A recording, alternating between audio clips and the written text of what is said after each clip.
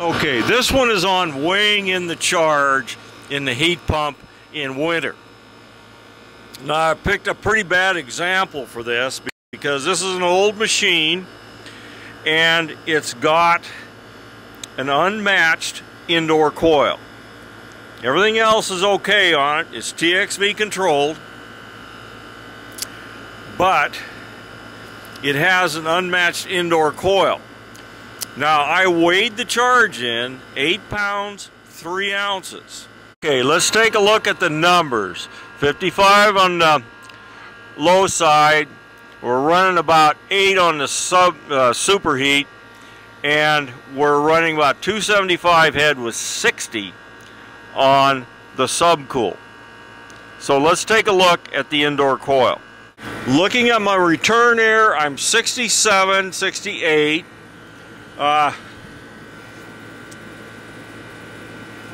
My temperature split is 25.7. Now that's with a 43 degree outside ambient. Okay, my conclusion on this thing has to be I'm massively overcharged. That high subcool tells me something. Now this machine tends to have a high subcool no matter what, but 60 degrees is a little out of hand. So I weighed the charge in, but because I'm not matched, my indoor coil is not matched with the outdoor unit, it doesn't operate the way it's expected to. I have a 25-foot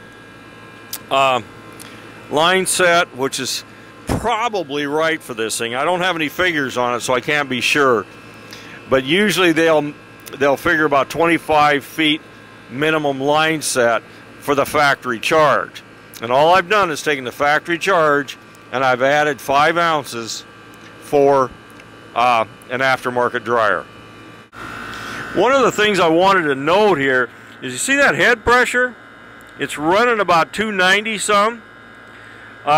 It does seem to vary around a little bit, and I'm getting some variation in superheat. I'm back to hunting somewhat.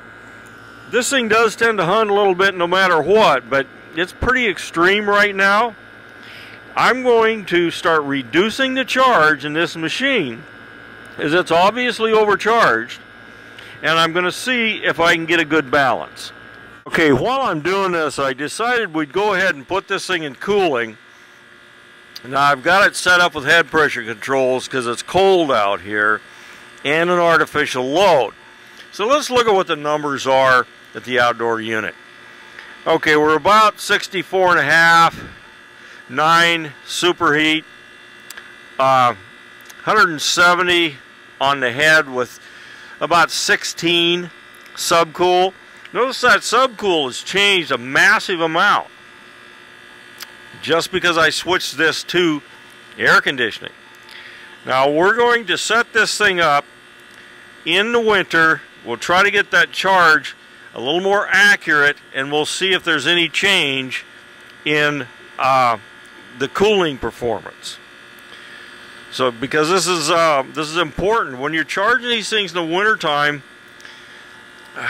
you still have to have the right charge for the summer. And they can get pretty complicated. I actually absolutely preferred to check these things in the summer after I charged them in the winter. I'm going to go ahead and I'm going to remove charge from this thing, and I'm going to see if I can get this thing to some sort of reasonable head pressure and subcool. Understanding the whole time the tendency of this thing in heat is to have high subcool anyway. It's just I think the mixing up with the coils is the problem there. But let's see if I can get this thing to balance out reasonably well, and I'll check it in air conditioning also. Okay, I wanted to note where we're at now. I've taken about 3 pounds of refrigerant out of this thing. My superheat is kind of sticking around 21 or 22, so I know I've got a problem there. I've got too little refrigerant in it. 202 on the head, 16.6 subcool which is high for normal machines, but actually maybe even a little bit low for this one. So I'm going to put a little bit more charge in this thing and see if I can get it to balance out, and then I'm going to try it in cooling.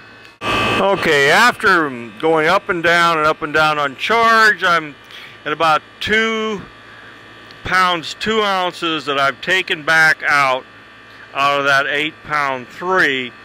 And let's take a look at the indoor coil. Okay, my temperature split is pretty good here, 28.6. Actually almost up to 29 sometimes. That's about as high as I'm getting. I have a return temperature of 62 and a supply of 90.6. Okay, with the unit in cooling, seems to be performing okay. I've got a superheat of about 9 and subcool about 13. Head and suction pressures are reasonable.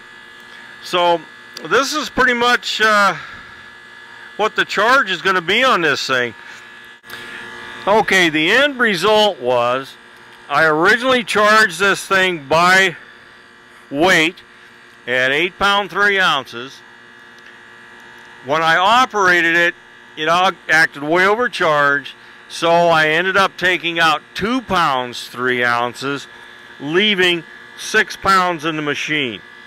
So I'm going to do another video that's going to try to go over some of the conclusions of this, and we'll talk about what actually happened here.